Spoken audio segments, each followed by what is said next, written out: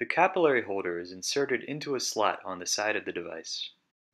To start the acquisition of a sequence of videos, the operator touches the camera button on the iPhone screen. A 5-second video is acquired.